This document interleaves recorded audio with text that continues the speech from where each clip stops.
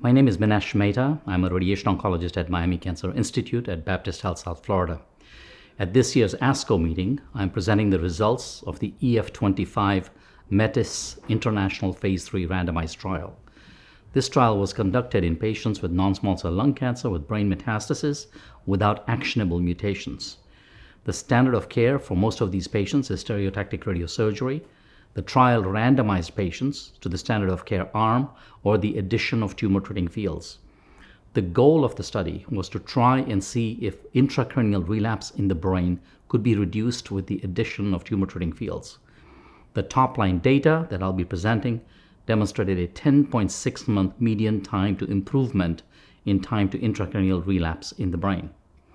In addition, the trial also demonstrated that the device was very well tolerated with very few, less than 3% grade 3 or greater toxicities.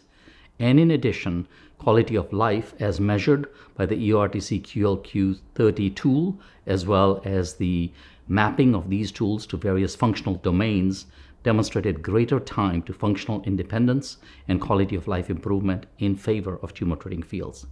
So overall, the summary of the data is an improvement in time to relapse, an improvement in quality of life, safe and well tolerated, and this should be evaluated for future management of patients with non-small cell lung cancer with brain mets.